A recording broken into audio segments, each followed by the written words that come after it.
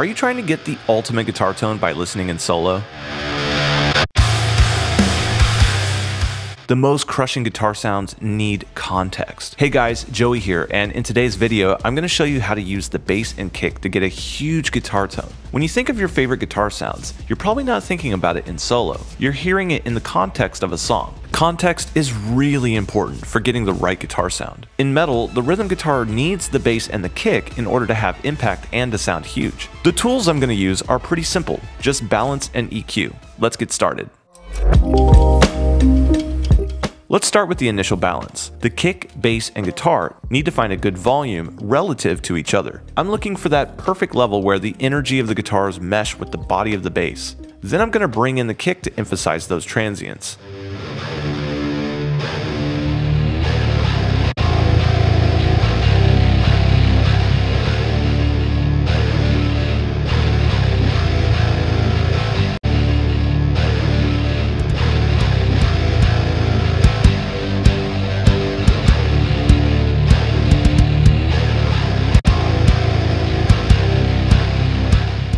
Awesome, let's move on.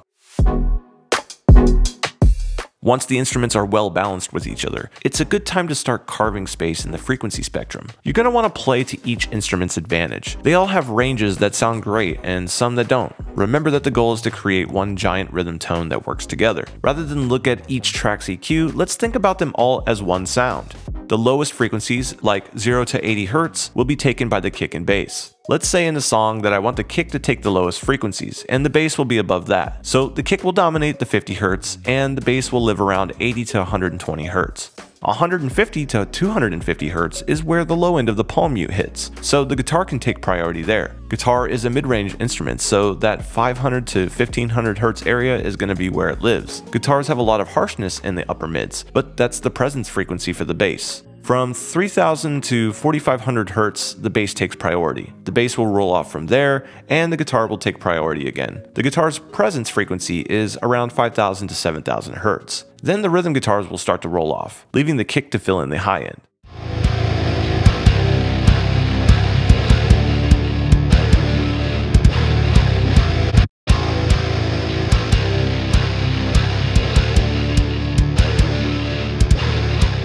Now, obviously, microphone selection, tuning, shell material, string material, and a ton of other things can change all of these values. This is a basic starting point, but if you approach the rhythm section with this kind of intent, it will be way cleaner and sound huge easily. Honestly, the point of this video isn't to show you the most brutal amp settings, but I am going to drop a few quick pointers here before moving on. The less gain that you can get away with, the clearer the notes and transients are going to become. This helps a guitar sound bigger because of the harmonic interaction of the notes. The second thing to get right is to make sure that the microphones are in phase. Phase cancellation instantly kills frequencies and thins out a guitar tone really fast. The last thing I want to mention is getting great takes and edits. Make sure that the guitars start and stop at the same times and have the right note lengths. Sure, this stops it from sounding messy and amateur, but it also makes the guitars feel like one. The whole point of double tracking guitars is to add size and width to a recording, and if there's incorrect notes or timings, this is going to break that illusion. What pedal, head, and strings you use will never be as important as getting this kind of stuff right. Anyway, let's move on to automation. Now this is where the real magic happens. The kick, bass, and guitar are dialed in and sounding big, but these settings won't necessarily work for the whole song. To get the biggest possible impact, you have to think about which of these elements is carrying the riff. Sometimes, to make a guitar sound really heavy on a specific section, the kick drum needs to come up. This is great for a bunch of different parts, but really shines on a breakdown.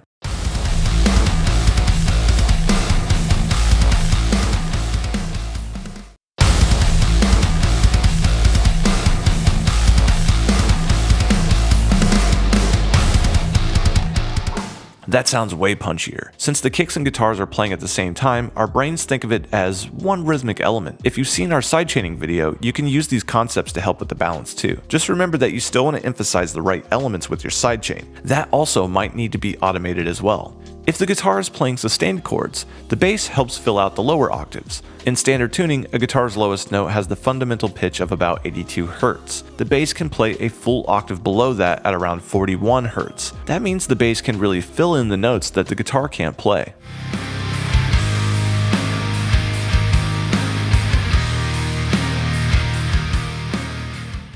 Many mixers high-pass their guitars. 100Hz is a pretty standard place to start with that filter. It's not uncommon to see that filter go up to 150Hz or even 200Hz. That means the fundamental pitch for the lowest notes are being cut out. If the guitar is down-tuned, that fundamental gets even lower. The high-pass does clean up the guitars by removing rumble, but the frequencies need to be represented. That's where the bass comes in. The low end from the bass can live anywhere from 40 to 90Hz, which is usually an area that isn't present in the guitar track. If the bass and guitar are playing a note or chord together, it sounds way bigger. If the chords are relying on a root note that's outside of the guitar's range, bringing the volume up on the bass track can fill it in. This also means that the guitar can play higher, more interesting chord inversions as long as the bass is consistent. The tone still sounds huge. Check it out.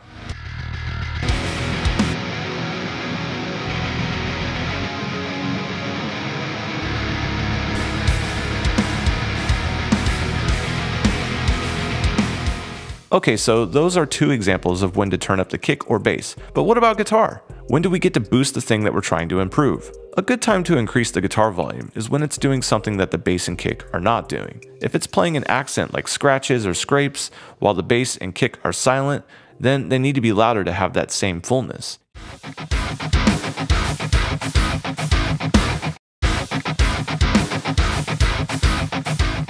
You can also experiment with automating the lower frequencies by using an EQ or multiband compressor. Since the bass isn't there to fill in the low end, the guitar might need a temporary boost in order to sound strong. There's a bunch of ways to go about doing this. You can move all of the parts where the guitar tone is alone to a new track and process it separately. You could take a band of EQ, raise it, and automate the bypass. You could even sidechain the bass and guitar with an expander and then set it so that when the bass is playing, the frequency is flat, and when it stops, the frequency is boosted. No matter how you go about it, paying special attention to these sections will keep the guitar sounding full. If the point of a section is to get quieter and add dynamic range, then experiment with the relationship between the EQ and the track volume. If the low end is louder but the track is quieter, it can sound full while still maintaining the artist's vision. Awesome guitar tone isn't only about guitar. Make sure that you don't spend too long dialing in a guitar sound that doesn't work with the bass and drums. You gotta get this stuff into context as quickly as possible so that you can start making better choices on your source tones. If you're mixing already printed stems, remember the power of balance, EQ, and automation. They can get you so far in a mix. And above all, be patient. This is a difficult task that every mixer has to overcome. Once it clicks, your guitars will sit perfectly in a mix and sound crushing. And that's it. What tricks do you use to get the biggest rhythm guitars into your mixes? Let me know in the comments below. Thanks for watching, and if you like this video, hit that subscribe button. Don't forget to check the links in the description below and tap that bell to get notified whenever we upload new videos. Until next time, happy mixing.